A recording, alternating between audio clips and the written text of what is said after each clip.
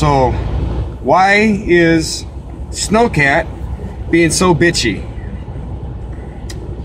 It could just be that he's from Calgary, Canada, and that's just the way people are in Canada.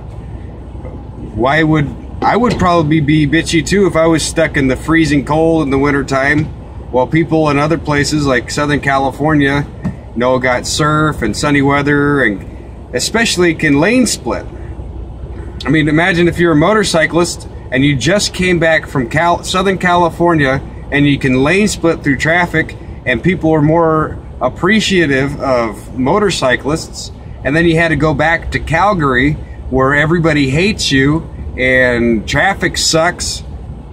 I mean, I think anybody would just be generally bitchy. I think we can really see that rubbing off in some of his videos. He's just posting bad driver compilation after bad driver compilation, and that content that we know that guy can produce just isn't happening. Maybe we shouldn't let that rub off on us either. We don't have to unsubscribe and just not like the guy. Maybe we can just have a better attitude and say, hey man, cheer up. We know Canada sucks. It's not LA. It's not sunny San Diego. But we still love you, man, and don't be so bitchy, you know? Maybe we should be the ones to not just cast the guy out of the community because of his attitude. And I think that's something that you see in Southern California. That's what I don't like about California, is because everybody's on their own thing. They don't talk to each other. You walk down the street and everyone just minds their own business, and they just don't really care. And that's why I don't really associate with people, and I shouldn't do that. I went to Minnesota and I was talking to everybody. I thought, Minnesota nice. What, everybody's so nice here. And then as I started learning more about the people, it was all kind of an act. That they didn't really like me, but they were just kind of listening in and just kind of trying to be, you know, nice people. But underneath it all, there was a lot of passive aggressive attitudes, and I could see it on the road. I could see the way that they drove. Oh, they like their people, they like their communities and stuff, but then they get behind the wheel and they just seem to hate everybody.